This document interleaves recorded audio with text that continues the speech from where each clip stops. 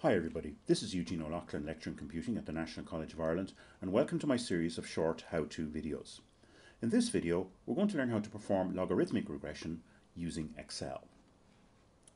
So before we start, let's take a look at some sample data. So I've got some very basic data here. In column A I have the age of trees, so this is a tree growth experiment. So I have the age of trees from age 1 year up to 11 years.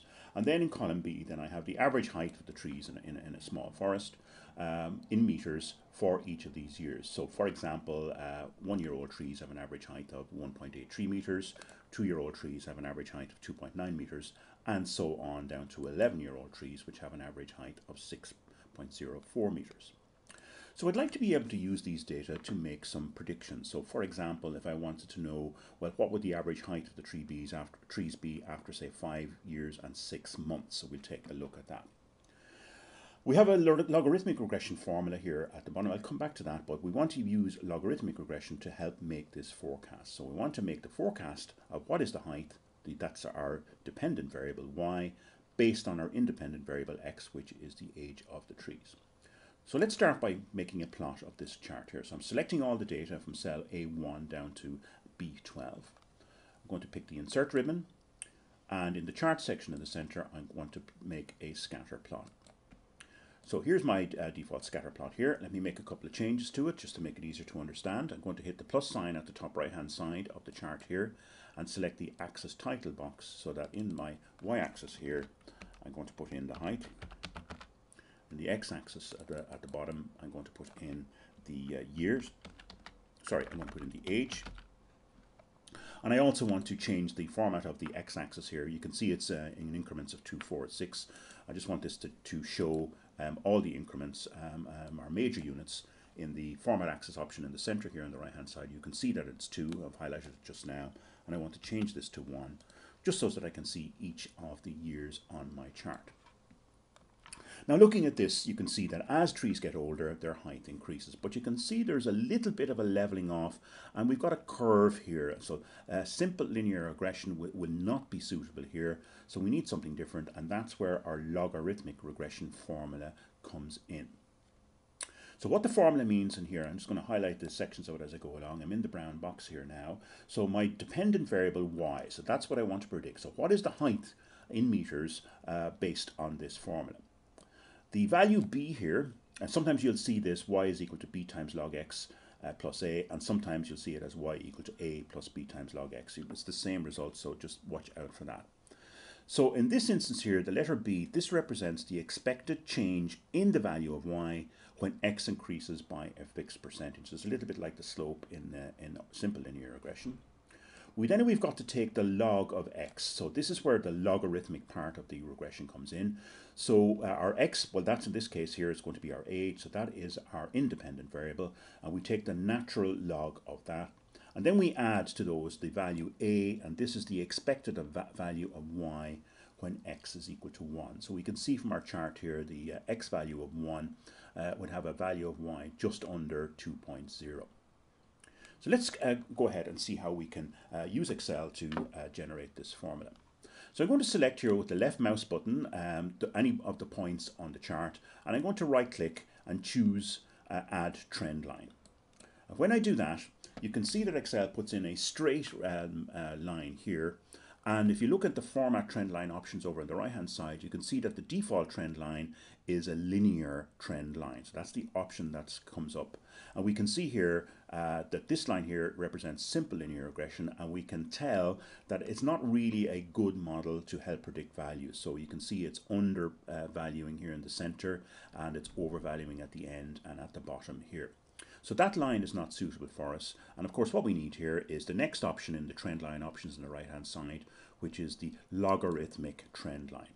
And you can see this gives us a much better model here, so that we can now use this curved line to make a prediction of y height based on a value of x. So if I choose, say for example, a value of 5.5, that's 5 years and 6 months, I will see that it will give me roughly, by extrapolating here, moving up to the line, the curved line, moving left, I get a value of just over 5 meters. So let's go ahead and use this to do our calculations here. I'm just going to move my formula over here to the right hand side and the image here for a second. And I need to be able to generate this formula here. So the way I do that is I want to select my line again here.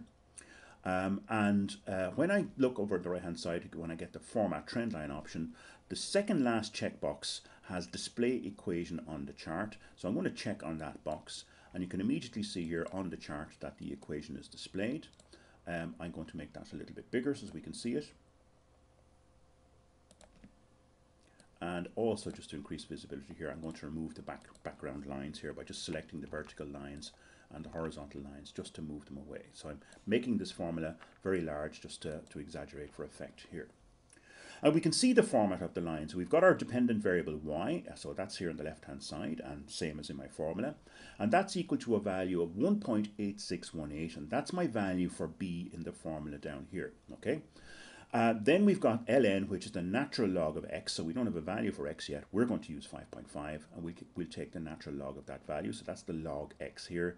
And then plus the value for a, and remember that's the expected value of y when x is 1, and we can see that that's 1.8593. In fact, you can, if you look at the chart here, a value for 1, age of 1 year old, if you extrapolate upwards and move left, it'll be just in underneath the value of 2, and the actual value is 1.8591. So let's now go ahead and see if we can make a prediction. So I want to know what will the height of a tree be for average heights of trees be at the age of 5 years and 6 months. So I'm going to put the age down here in the section. I've actually, to save some time, I've typed out these labels here in order to help me use this formula. So I'm going to use my independent variable value of 5.5, and I want to calculate what would the predicted height of that be using this model. Now I need to then get the log of x, and remember it's the natural log of x, so I'm going to type in equals here, and the function name is ln for the natural log of a number, brackets, and I'm just going to click on cell C15 here, closing brackets, and that will give me the natural log of 5.5, and we can see that that value is 1.7. So we've got one of the three values that we need in our formula. We need a value for x, the log of x, natural log of x. We also need b, and we also need a, and Excel has given us those values, so let's put them in here. So my value for a is, I'm copying this from the diagram, 1.8591. My value for b is 1.8618. And so now with these three values here that I've selected, these are the three components of my formula. So now all I've got to do then is work out the formula and to get the predicted height y. So I'm going to do this just by simple maths and type in equals here. I need an opening bracket because I'm going to do the multiplication first. I want to multiply the value of b by the natural log of x. So that's the value b here, which is in cell C19. That's multiplied by the natural log of x, which is in C16, closing bracket. And then we can see in our formula we need to add the value of a, so this is plus, and the value of a is here in our cell C18. And when I press enter, I will get a predicted height of 5.033 meters. I'm going to just use a line here, insert a line, just to insert a quick line here. So if I make this red so we can see it and a little bit more obvious. So if I put on my chart here, somewhere roughly, my line is roughly on between 5 and 6 on the x-axis, so in other words 5.5 years. And if I copy that line and put in another one here, and just look over to the left-hand side, extrapolate over, just to give me a visual of this, you can see that I'm going to get roughly 5.00, so that's very close to the predicted value that we've got. So now we've got a model that we can use to help us predict the value of h. If I change my formula over here, I've now got the everything worked out. If I want to say, for example, I want to know what would the heights of trees be after 9.5 years, I just type in 9.5 here, and my model here will work out that the height of a tree after 9.5 years will be roughly just over 6 meters. So that's how you perform logarithmic regression using Excel. I hope you found this video useful. Thank you for your attention.